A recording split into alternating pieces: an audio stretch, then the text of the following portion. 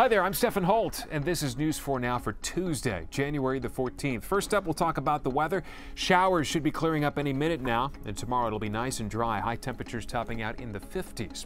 Turning now to the news, a Queens man is facing manslaughter charges after a rent dispute turned deadly.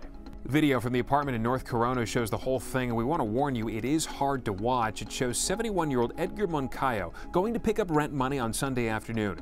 The tenant, Alex Garces, answers the door. The two get into it. Police say Garces then pushed his landlord down the stairs, killing him. If convicted, Garces could face up to 25 years in prison. Nearly 24 people were hurt in an explosive fire on the Upper East Side this morning. This video from the Citizen app shows flames shooting from the windows of that luxury high-rise on York and 72nd. Investigators say the flames started in one unit on the 24th floor, but they spread quickly because the tenants left a door open while making their escape. 22 people were treated for injuries. 2 are still in critical condition. In New Jersey, a man is facing arson charges after a 7-alarm fire knocked out power to half the town.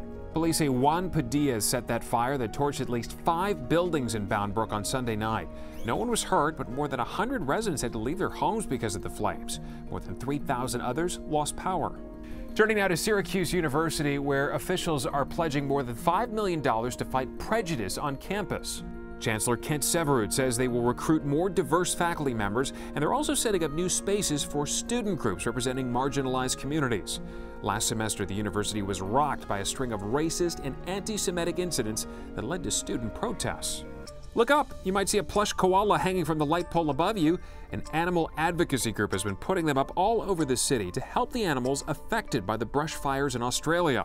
If you spot one, look for a QR code so you can make a donation. All right, that's going to do it for News 4 Now. I'm Stephen Holt. Thanks for checking in.